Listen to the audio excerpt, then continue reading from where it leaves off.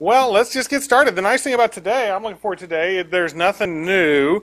It's just kind of reviewing what we've covered in the previous two lectures. That is the milliequivalents and the conversion from milligram to millimole to milliequivalent and milliosmole. And I thought to myself, well, this is going to be a waste of time, and maybe it is since half the class left anyways. But here's the deal. That's why I'm not sure this is a waste of time, because here is, do you recognize that slide? So this is your question from the pop quiz from last time on milliequivalents.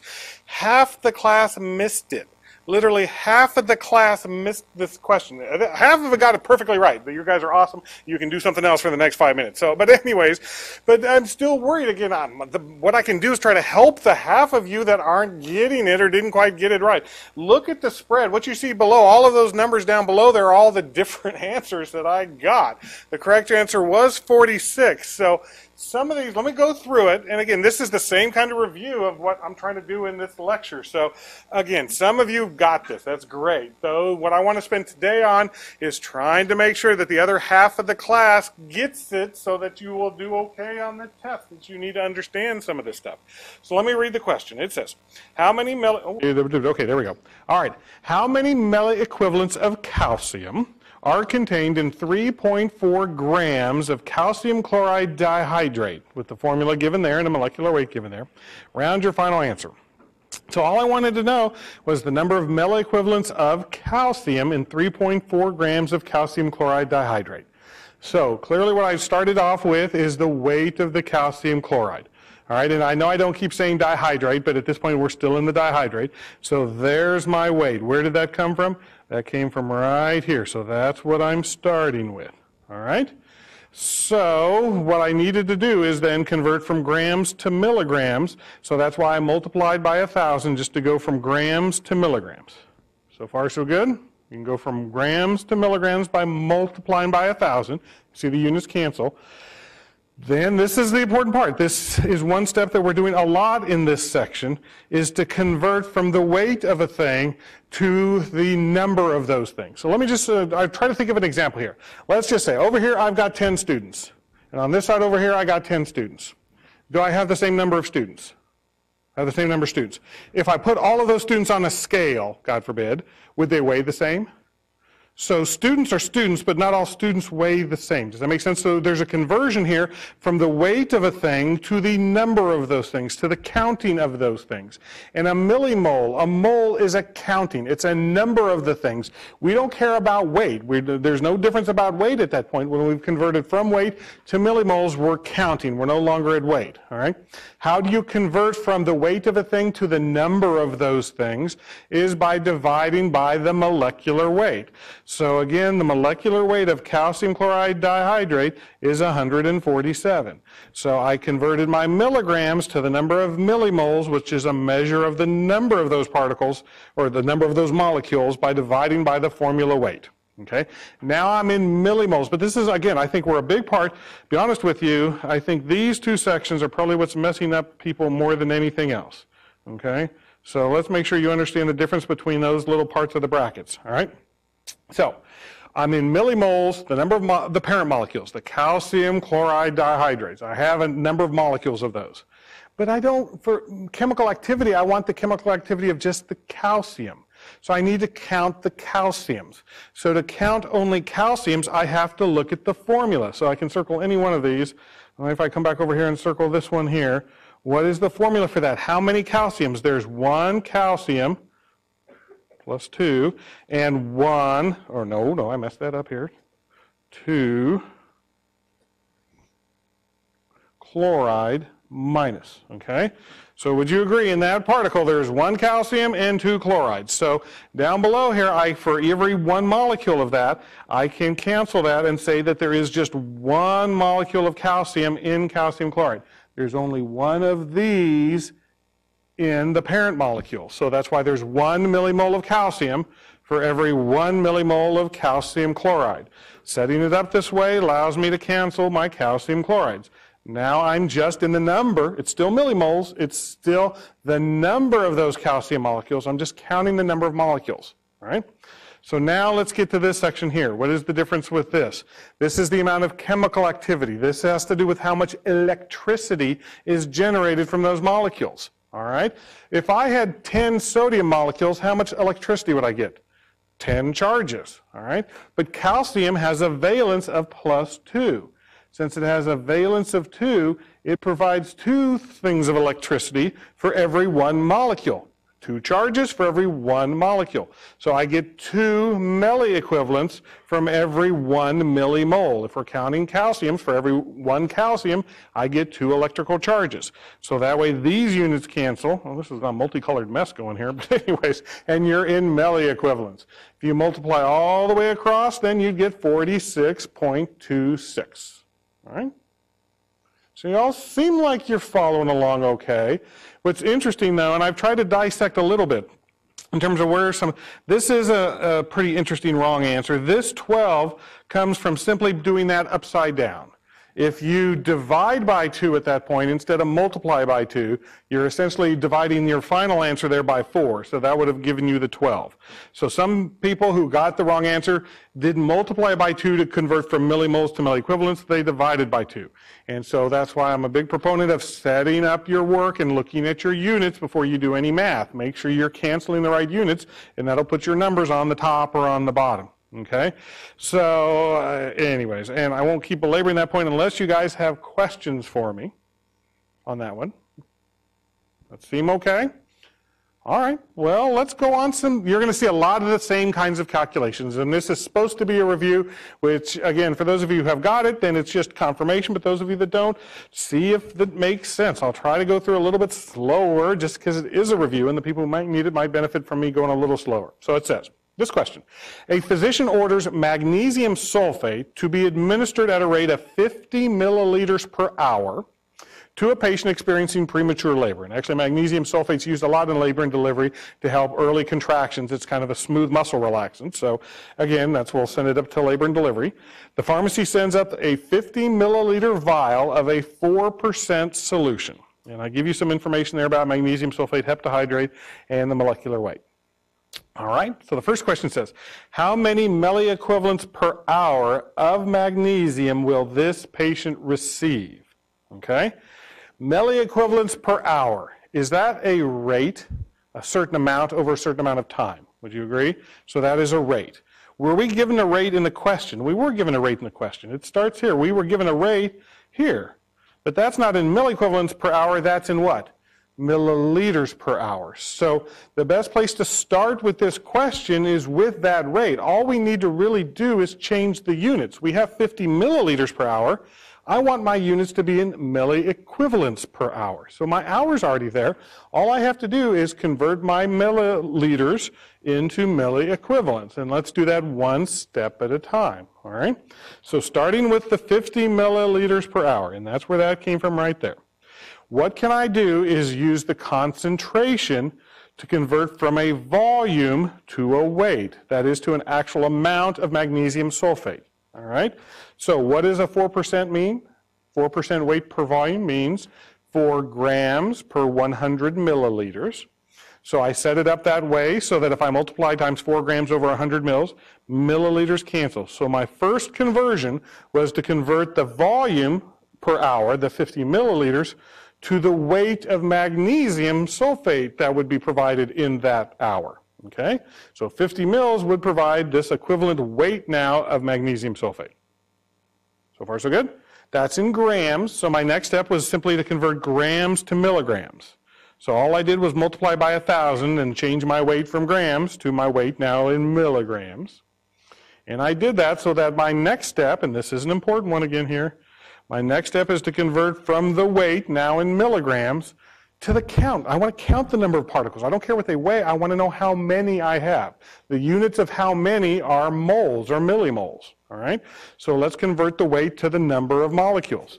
So let's multiply by 1 millimole of magnesium sulfate over, and let's make sure you know where this came from, the 246 is the molecular weight. That's how you convert from a weight of something to the number of those particles, the counting, is to divide by the molecular weight. So now I'm in millimoles of magnesium sulfate, but I'm in this whole big long molecule here. At this point, I know I didn't keep it all listed here, but MS stands for that. All right? So while I know the number of those big parent molecules, since I'm trying to determine the chemical activity of just the magnesium, I need to go from the parent molecule to just the number of magnesium molecules in the parent. How many magnesiums are in one molecule of magnesium sulfate? One. Would you agree? There's just one. Right here, there is just one magnesium. So the one in front of the millimoles here comes from the fact that there's one magnesium in this parent molecule. Okay, so I'll throw the whole molecule. So now I've gone from magnesium sulfate to just magnesium. All right, I have counted the number of magnesium molecules. I know how many there are. But remember, when they go in water, I get an electrical charge. And since the valence on magnesium is 2, therefore, I get 2 milliequivalents of magnesium for every molecule. Since it's plus 2 charges for every 1 molecule, I get 2 MEQs for every 1 millimole. Now my millimoles cancel, and if you multiply that all the way across, I get 16.26 milliequivalents of magnesium, and that was already per hour, and that answers this question in milliequivalents per hour. This was simply just a unit conversion of converting my volume into a weight into a number of molecules of the parent, to the number of molecules of magnesium, to the number of milliequivalents. So that's kind of the step-by-steps to go across. And it's kind of cool. We can check our answer here. I put this label up here for the actual product up here so you can kind of see. We just calculated the same value they got, so we know we did our math right. That was milliequivalents. The other section are milliosmoles. We can't forget milliosmoles. So let's go ahead and answer the next question. It says, what is the osmolarity of this solution? And the units for osmolarity are milliosmoles per liter, right? That's osmolarity is milliosmoles per liter. So where do we start with this question? We're going to start with counting the number of milliosmoles we would have in a liter. So that's why I start with 1,000 milliliters, because I want to know the number of milliosmoles in a liter. That would be osmolarity. So let's start with 1,000 milliliters. If I had 1,000 milliliters, what is the concentration of the 1,000 milliliters I have? Well, see, this is all messy. Let me, still trying to perfect this. It's so messy. Does somebody else know a faster way to do all this? Maybe some other faculty knows this better than I do. Okay, all right, there we go. So I'm going to start here with 1,000 milliliters. That comes from the liter. So my concentration, I'll remind you, was 4%. So that's where the 4% comes from, 4 grams per 100 mils. My mils cancel. I'm now in the weight of my magnesium sulfate. I'm going to convert from grams to milligrams by multiplying by 1,000. Okay. And lastly, I'm going to convert to the number of molecules by multiplying, or essentially 1 millimole over the molecular weight of 246. Okay. Now, isn't this entirely the same as this up here? Do you see that those are the same? It's the same process. I essentially started from a weight, whatever weight that I had, and I converted it to milligrams, and I converted from milligrams to millimoles. This step is crucial. You must be able to do those, and make sure you know how to do those, all right? Now, what I want to point out is this is where things get a little bit different between milliequivalents and milliosmoles. Even though my number 2 here in this example is the same, they're not always going to be the same.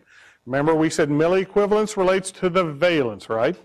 What does milliosmoles relate to? How do you count the number of milliosmoles? It comes from the particles. You actually have to look at the chemical formula. Okay? So let's look at this thing right here. How many particles? When this dissociates in water, okay, when it comes apart, how many particles do you have? There's a magnesium, there's a sulfate, and there are 7 waters. So is that 9 particles? It's the number of particles in water. Do we have to count the water particles? I want to make sure you see this is a trick. I absolutely understand where this would be kind of tricky on this. If you're going to count the number of particles, it's the number of particles dissolved in water, dispersed in water. We don't care about the water. So those 7 water molecules, or the 2 water molecules for the dihydrates, trihydrates, we don't care about the hydrates. We want the number of things floating in the water, not the water itself.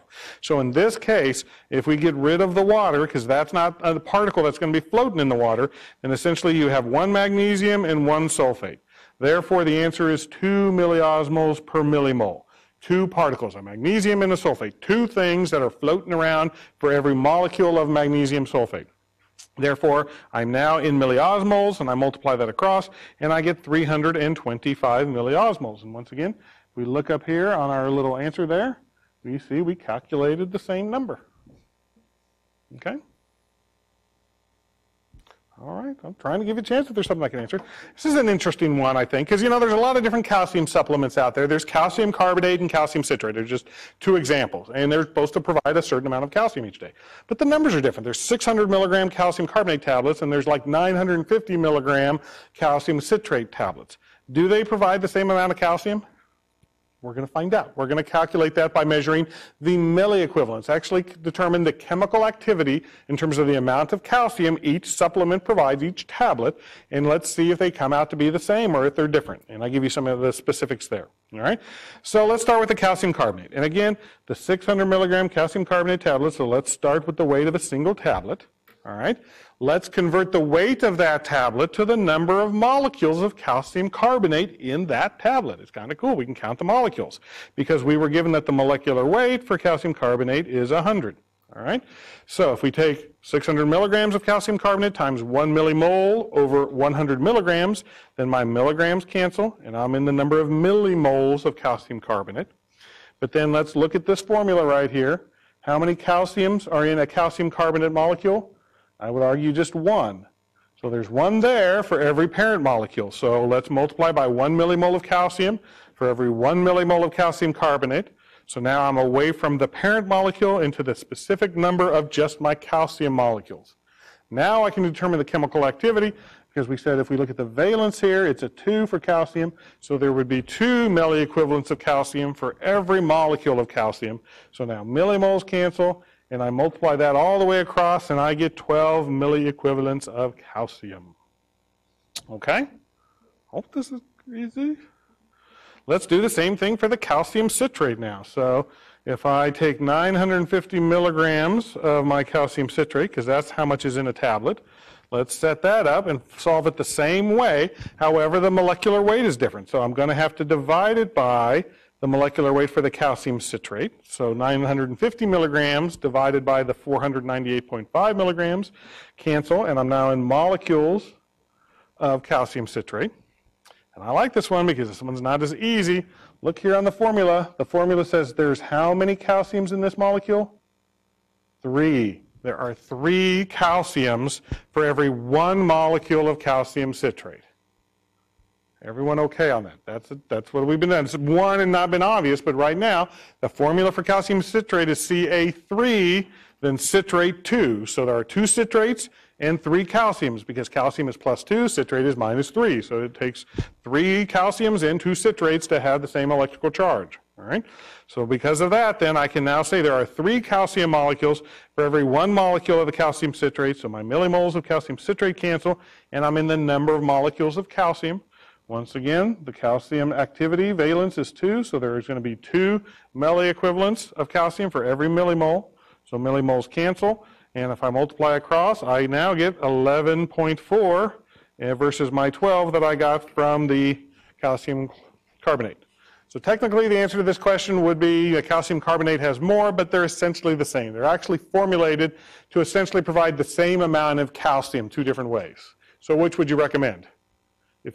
It doesn't matter, right? They provide the same amount of calcium, but again, calcium citrate is thought to be a little bit easier on the stomach, dissolves a little bit easier. So again, there are some patient-specific factors that can help you decide.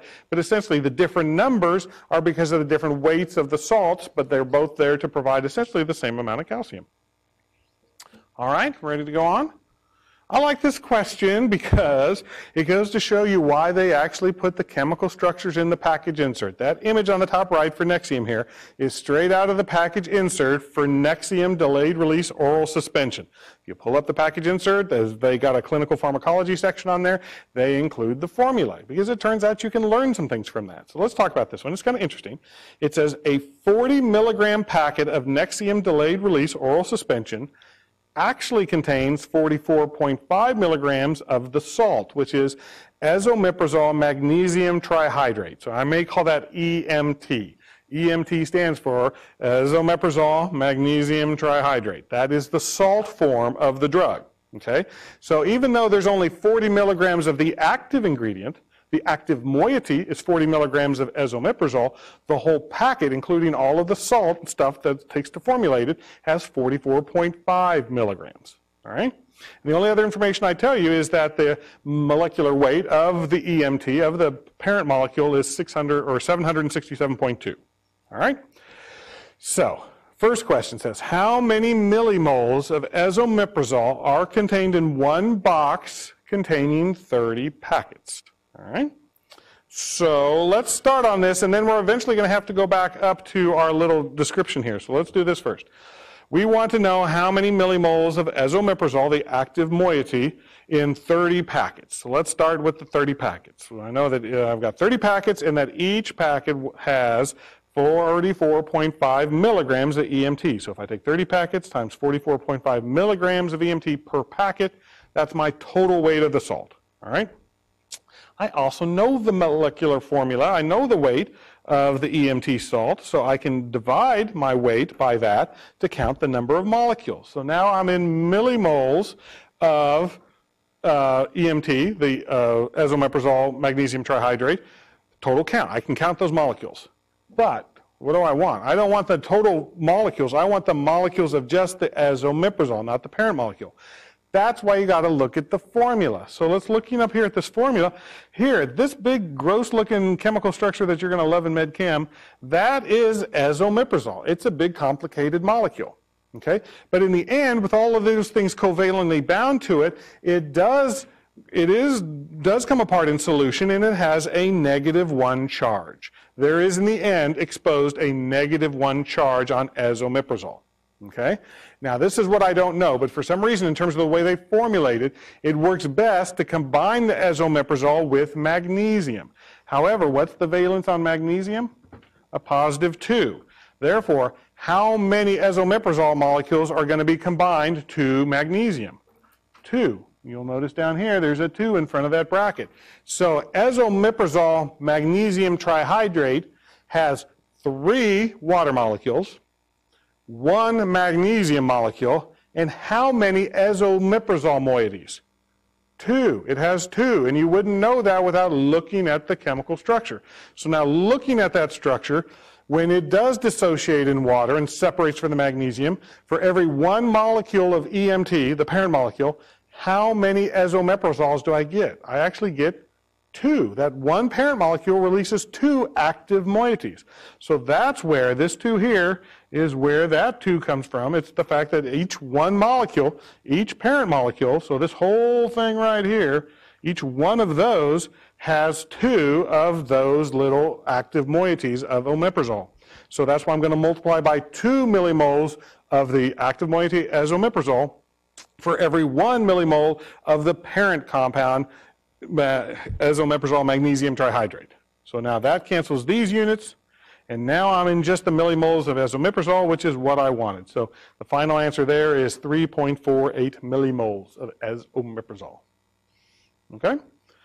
Next one says, well, you just counted esomeprazole. Go ahead and count magnesium, but remember, we don't just care about the total number of magnesiums. Tell me how much chemical activity there is. Tell me the Milliequivalents of magnesium. All right? So I'll try to go through this a little bit faster because, again, this part here, all the way up through this part here, is exactly the same. Would you agree? We're doing the same exact thing as we are right here. Okay? What are we doing? We're taking the 30 packets times its weight of 44.5 and then dividing it by the molecular weight of the parent compound to come up with the number of molecules. We're in the number of millimoles of EMT. Now what I want to do, instead of counting esomeprazoles, I need to count magnesiums. So remember, there was 2 esomeprazoles here, but there's only 1 magnesium. So the 1 magnesium gets put here for the 1 EMT molecule. So there's only 1 magnesium for 1 EMT, unlike the 2 esomeprazoles. So that's why it's 1 millimole of magnesium for 1 millimole of EMT. Now the EMTs cancel, and I'm now in the number of my magnesium molecules. But I wanted not millimoles, I wanted milliequivalents. So let's take the chemical activity, the valence on the magnesium, which is 2. So I multiply by 2 milliequivalents of magnesium for every 1 millimole. So millimoles, number of molecules cancel, and I get my final answer in the number of milliequivalents of magnesium. Okay? Let's do some milliosmoles, man. Yeah, they're all related. I hope that you see a lot of this is the same, but the milliosmoles will be different at the end. So the question says, each packet is to be mixed with 15 milliliters of water. What is the osmolarity of the suspension in milliosmoles per liter? Once again, we are talking about, I'll use a different color here. We want the amount per liter. So where we start this question is, well, if I had 1,000 milliliters, how many milliosmoles would I have? Let's start with 1,000 milliliters. All right? Well, if I had that volume, let's multiply by its concentration, because we know that there is 44.5 milligrams to be mixed in 15 milliliters of water. So that's where that concentration comes from. By taking 1,000 mils times the amount of weight I'd have per 15 mils, I can determine the concentration, the amount of EMT I would have if I had 1,000 mils. All right? That's a weight. I need to get rid of my milligram weight by converting it to millimoles by dividing by the molecular weight. So that's why I do that. I'm now in millimoles, so my weight is now canceled. I'm now in molecules. Now, take a deep breath. We have molecules again, right? We're good with millimoles, the number of molecules. How many particles? When we take this chemical structure up above here, and I made a mess again. I take this chemical structure up here and dissolve it in water. How many particles will I get out of it? Do I care about the 3 water molecules? No, I want particles in water, so don't mess with the water. How many magnesiums? 1. How many isomeprazoles? 2. 1 plus 2 is 3. So that's why down here I'm going to say there are 3 milliosmoles for every 1 millimole of EMTs, because there are 3 particles that dissociate and that float around in the water. All right? A magnesium and 2 isomeprazoles. 3 things. So if I multiply my answer by 3 here, again, my millimoles cancel and I'd be in milliosmoles. And these would be the number of milliosmoles I would need for a liter. So that's 11.6 milliosmoles per liter would be the osmolarity of that solution. Okay? You're not looking entertained. I'm trying to use, I've used like 3 colors today. That's like a thing for me, right? I've never used that many colors before, ever. So I'm trying here. So all right, so bear with me. All right. This is an interesting one. And again, this is one where I'll perk up the people who really know what you're doing here at the end. Let's see if you can catch kind of a mistake. I'm going to do it right-ish and for everyone else. But if you're really good, let's see if you can kind of figure out why it's an ish at the end and not exactly right. All right? So it says, how many milliliters of sodium acetate at a concentration of 16.4% weight per volume would you need to add? So that's the additive, sodium acetate at the 16.4%. We're going to add some of that to a liter. I already have 1,000 mils of a solution that's 0.45% sodium chloride. Let me ask you, is 0.45% isotonic? You hopefully know this by now. Isotonic sodium chloride is what percent? 0.9%. So 0.9% would be isotonic. So clearly 0.45% is hypotonic. So the question is basically saying, add more sodium acetate so that you get enough sodium in there to make your 1 liter, it says, and I'll just emphasize this for the smart people here, nearly isotonic. Okay, I'll come back to that term. We're going to try to make this isotonic. We want to make our 0.45% sodium chloride isotonic using sodium acetate. All right, that's what the question is asking. So where do you start? I would still say you need to start by finding your target.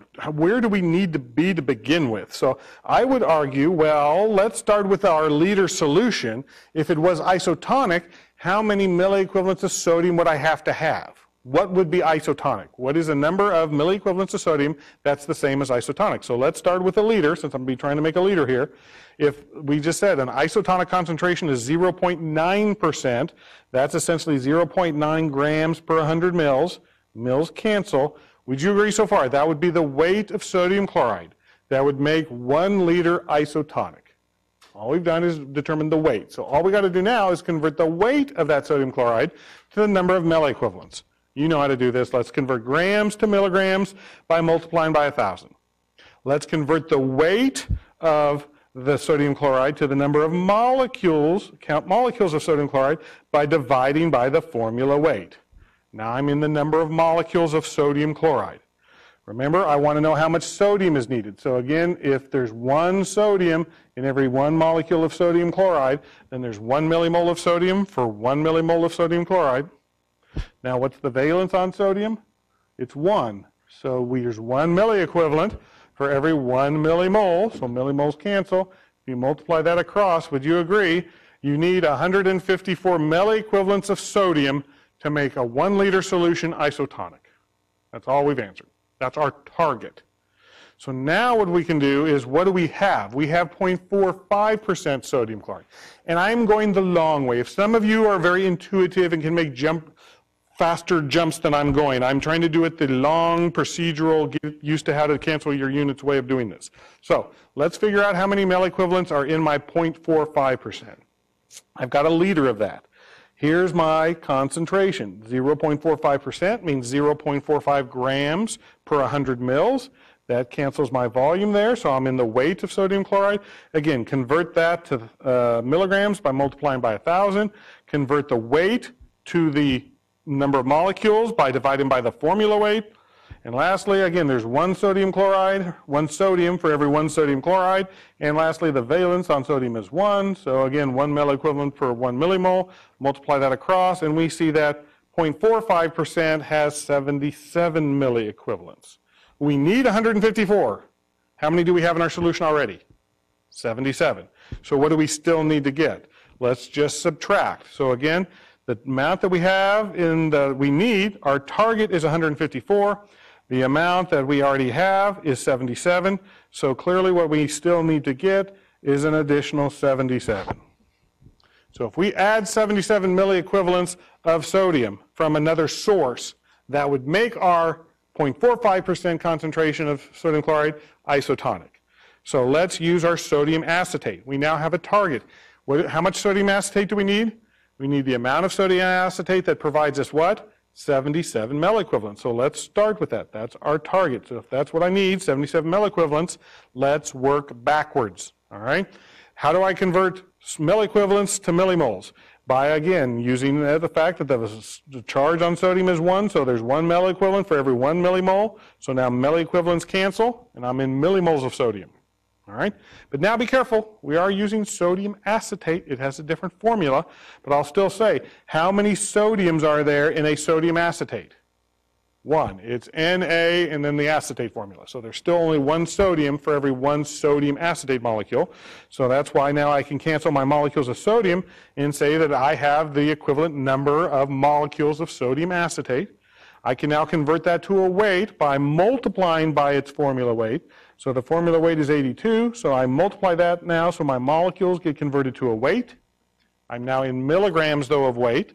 So let's convert the milligrams to grams by simply dividing by 1,000, so that milligrams cancel, and now I'm in grams.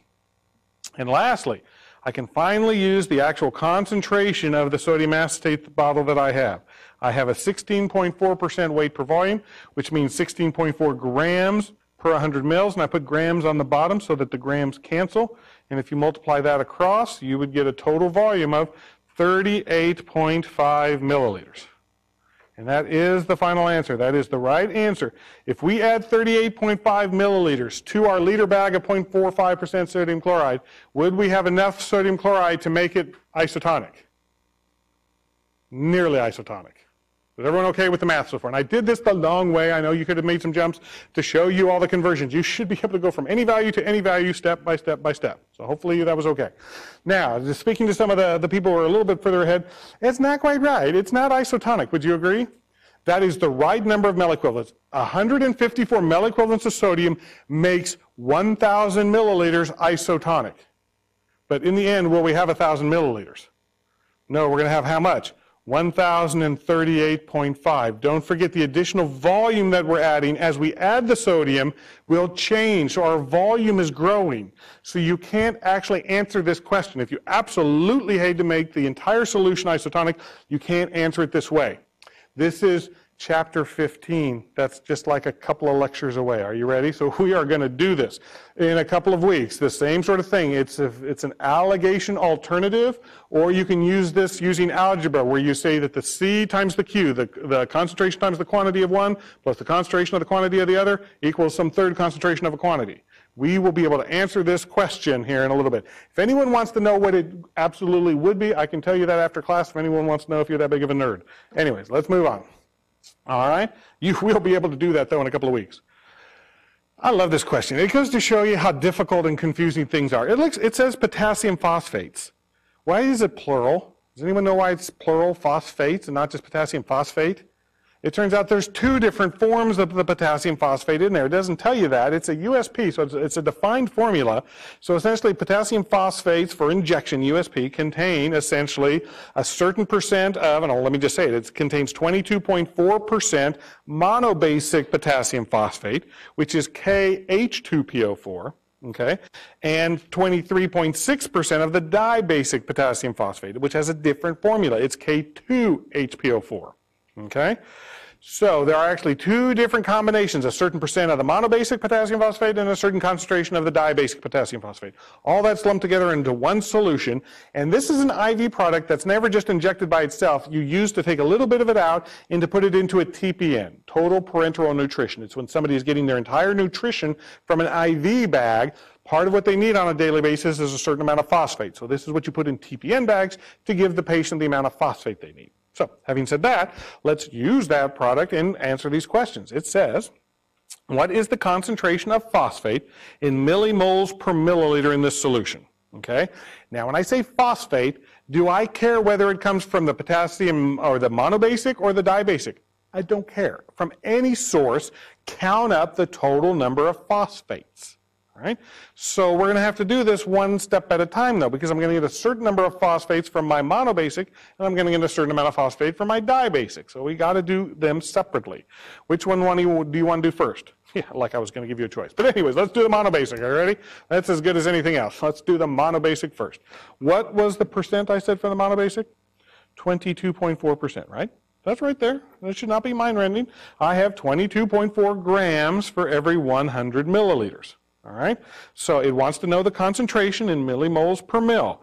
Well, I actually have mils here on the bottom, so I won't divide it out until the very end, but I have milliliters. I don't want to cancel milliliters. I'll have it in milliliters, but now I need to go from what? Grams to what? Millimoles. So this is simply just a unit conversion. We need to convert our 22.4 grams to an equivalent number of millimoles and then divide it by 100 to get the amount per mil. All right, so let's convert grams to milligrams by multiplying by 1,000. Now I'm in milligrams. Hopefully you realize now, we got to be careful. This is the monobasic. So the molecular weight for the monobasic was 136.09. So we're going to divide by that number so that my milligrams cancel, and I'm now in the number of millimoles of the monobasic. Okay? The last step, though, is it did want the concentration of the phosphate, not the potassium, but of the phosphate.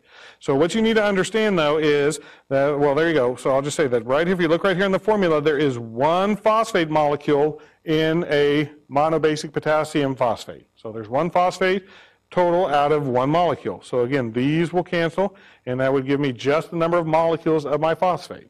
So if I do that math across, I'd get 1.65 millimoles per mil. And remember, don't forget to divide by the 100 mils. So we've got this value here. It doesn't cancel, but you do the math all the way across, and you would get 1.65 millimoles per milliliter. All right? You ready to do the same thing for the dibasic? So let's set it up. What was the percent for the dibasic? Oh, I wanted a different color, dude. Here's my 23.6 for the dibasic. So coming down here, there's where my dibasic percent comes from. But you'll notice I set it up exactly the same, but I start with a different concentration. And don't forget, I'll have a different molecular weight. So again, the molecular weight that I'm going to divide by is different for the dibasic. But otherwise, it sets up the same. My grams cancel, milligrams cancel, convert to millimoles. And again, there is still just one phosphate. There's only one phosphate in that formula. So that's why there's one there for every one parent molecule. And you get 1.35 millimoles per milliliter. So to answer the question, all you need to do is add them up. We got the 1.65 from the monobasic and the 1.35 from the dibasic. That's the amount of phosphate in millimoles per mil from the two different sources. Add them together, and the total is 3 millimoles per milliliter. All right. Did you notice that we answered and matched the value up on top there? So we get the same answer they did up on top. And that's where it came from. Okie dokie. All right, that was the phosphate, but dude, we can't forget about the potassium. It would make it feel bad. So let's do the potassium, all right? But we're going to measure potassium in milliequivalents. So let's determine how many milliequivalents total there are in this entire 50 ml bottle, okay? Instead of doing it per ml, we'll do it per the total 50 ml bottle, all right? Once again, you're going to have to do those one at a time. So to count the milliequivalents of potassium, they won't be the same from the dibasic and the monobasic. So the amount, we're going to start at the same place. We are starting from our 50 ml bottle. So let's again, starting with the monobasic, here's the concentration for the monobasic. So that will convert from that volume to a certain weight. We'll convert the grams to milligrams by multiplying by 1,000. Again, the molecular weight for the monobasic was there, so that's where that comes from. So I'll convert milligrams to the number of molecules by dividing by its molecular weight. Okay? Now, let's be careful here. If you look at the formula, so I'll use this formula here, there is 1 potassium in every 1 molecule of potassium, or the monobasic, the potassium phosphate, okay, just 1 potassium. So 1 millimole of potassium for every 1 millimole of monobasic potassium phosphate. Now I'm in potassium. The last thing to do is to express it in milliequivalents is to look at the valence. Since the potassium on valence is 1, there's 1 milliequivalent per millimole. Millimoles cancel, and I get the number of milliequivalents of potassium from the monobasic. Okie dokie. Let's do the same thing now for the dibasic. This is, again, starting there. Oh, this turned to blue, man. There's my 50 mils, but again, it has a different concentration, so there's the different concentration. It has a different molecular weight, so that's why there's a different molecular weight. But here's what's important. Let's look at this step right here. This is super important here to make sure you understand this. This one is not the same as the one above. Why is the dibasic different than the monobasic? Because look at the formula. How many potassiums are there in 1 molecule of dibasic potassium phosphate? There's 2. There's 2 potassiums. So you got to have 2 millimoles of potassium for every 1 millimole of dibasic potassium phosphate. And it comes straight off the formula. Now let's take a minute to reflect on that. Are we okay? This is the trick part. I mean, between all of these now, remember the dibasic potassium phosphate has K2HPO4. So when we go from the molecules of the parent molecule to just the number of potassium molecules, there will be twice the number of potassium molecules because there are 2 potassiums from every molecule. Okay? Now the rest of this is the same. The valence is still 1, so you're going to multiply by 1 milliequivalent of potassium for every 1 millimole. That will cancel, and your final answer there would be 135.5 milliequivalents of potassium. And again, the total doesn't really care where they came from, so if you just add them all up together, you get a total of 217.8, which is about the same. They rounded, I think, on theirs, but you can see they had 220, and we got 218. So that's where I think our answer is just fine. Questions on that? All right, well, we couldn't not do osmolarity here, man, so let's do the total osmolarity of the solution. And I'll speed this up just a little bit, just so you can kind of see everything at once, all right? Osmolarity, because they work very similar, is the amount per liter. So let's start with 1,000 milliliters, okay? Then we're going to need to count particles. You count particles by first determining the weight of your potassium phosphate, whether it's monobasic or dibasic, depending on which line you're at. We use the concentration in grams per mil so that milliliters cancel. Then we convert grams to milligrams by multiplying by 1,000. Then we convert milligrams to millimoles by, again, dividing by the molecular weight. And again, this is where it will be different between the 2 different forms, all right? But the procedure is exactly the same. Now, take a minute here. This is what I want to emphasize. This section here is going to be different between those 2 when we talk about milliosmoles. You have to look at the formula. And this is where it's a little bit tricky because the monobasic potassium phosphate is KHPO4. However, in solution, the potassium comes off, but it's called monobasic phosphate because the hydrogen stays onto the phosphate. It doesn't come apart. So it's not a separate molecule. The hydrogen stays glued onto the phosphate. So you get 1 potassium and you get 1 H2PO4. Okay? The hydrogens don't come apart. So there are essentially 2 particles in this formula right here. 2 particles. K and H2PO4. Same thing to some extent down here below, but I will warn you down here, even though the HPO4 stays together, you have 2 potassiums. So if you have 2 potassiums and 1 HPO4, then you have potassium plus HPO4 gives you 3 particles. So that's why we're multiplying this one by 3. That would have been the big trick to this question here, if you will, in terms of counting up the osmolarity. So you're going to multiply the dibasic by 3, since it's got 2 potassiums and 1 phosphate, and the monobasic by 2, since it's got 1 potassium with 1 phosphate. Multiply that across, and you get these final values here. Lastly, just add them up, and you get a total value. So the final answer would be 7,357 milliosmolar. Doesn't that seem really high compared to some of the things we did before when we were talking about iso-osmotic and everything else? That is super high. Look at this. What does that say right here? Remember, I said this is an additive that would never just be injected. This is never intended to be given to a person. It's intended to use a small amount of it in a big, huge 2 to 3 liter bag of a TPN. So it's only ever intended to be used in a very diluted solution. So it's okay that it has, in a sense, as an additive, that higher concentration, because it's clearly going to be something that's further diluted. All right? Last question here is let's just kind of go through, I'm running out of time a little bit. It says a medication cassette is prepared with 8 grams of carbenicillin diluted to 250 mils. So we have 8 grams in a total of 250 mils of half normal saline or 0.45% sodium chloride. It's going to deliver a 2-gram dose over an hour and then stop. It doesn't run continuously. Pumps it in for over an hour and then stops, and in that hour it gives 2 grams, and then it will give another dose in 6 hours.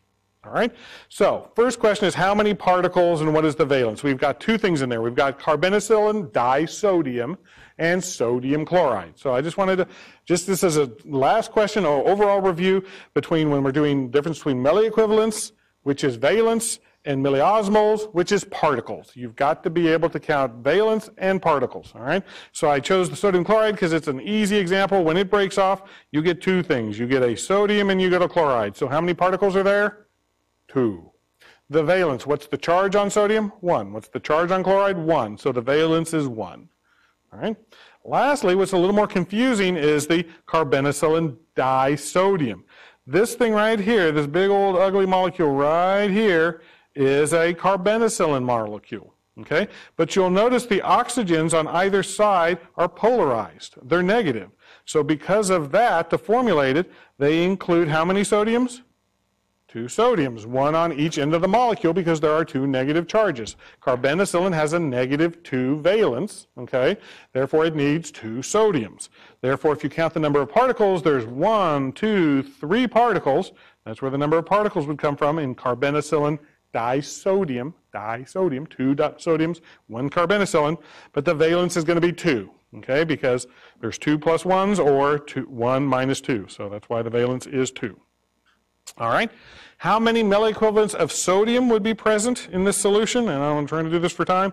Let's start, well, okay, if it wants to know the total number of sodium, would you agree there's going to be sodium from the carbenicillin disodium, and there's sodium from the sodium chloride liquid. All right, so we have to do these separately.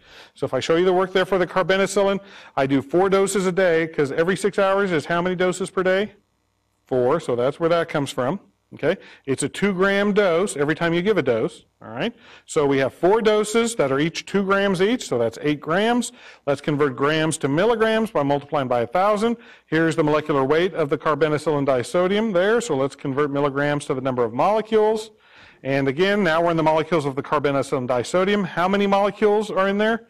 2 sodiums for every 1 carbenicillin molecule. So we multiply by 2 millimoles of sodium per 1 carbenicillin. The valence on sodium is 1, so it's 1 milliequivalent per millimole. Millimoles cancel, and that would be the amount of sodium from just the carbenicillin. Okay? This is a little more challenging here for the liquid, and the only sense is where it starts with, because here's the deal. After this point, it's all going to be the same. So once we get from here, it's all going to be the same, but it's a little bit different. You still have 4 doses per day. There's still 2-gram doses, so this part here is the same as what was up there. What's different is I need to convert from my weight of carbenicillin to the volume of sodium chloride that's going to be administered to give that dose. You see the difference there a little bit? Before we just went from the weight of our carbenicillin, now we have to use this information right here to convert from the weight of a carbenicillin to the volume. Well, where did that come from? Well, we were putting 8 grams of carbenicillin in 250 milliliters. So it comes from these 2 things right there. Okay? So that's what makes this sodium chloride a little more difficult, is I have to take from my weight of carbenicillin and first convert it to the volume of sodium chloride. Then I can use the concentration of the sodium chloride to convert that volume to the weight of sodium chloride. So 200, that volume, times 0.45 grams per 100 mils, since it's 0.45%. Now I finally have the weight of sodium chloride, just like up here I had the weight of my carbenicillin. Now it works very much the same. The biggest difference obviously being the molecular weight, so make sure you use the correct molecular weight there, but it converts over to the final number of milliequivalents, but that was just from the sodium chloride. So remember to add up the amount you get from the carbenicillin plus the amount you get from the solution, or add it together to get a total of 57.1. And again, for the last part, for the osmolality, remember, osmoles per liter, started with a liter here. This is the concentration of my carbenicillin. It was 8 grams per 250 mils. So those cancel. I'm in the weight of carbenicillin. I convert it to milligrams. I convert milligrams to millimoles. And I'll remind you, why are there 3 milliosmoles for carbenicillin disodium? Because there's how many sodiums? 2, and 1 carbenicillin is 3. So 3 milliosmoles for every millimole. That's why I multiplied that by 3. When we did the sodium chloride, it's the same process. There's its strength to do that. Why did I multiply it by 2? Because there's 2 things. There's 2 particles, 1 sodium, 1 chloride. So that's why that was 2. You add those all up together, and you get the total of 381.1. Thanks, guys.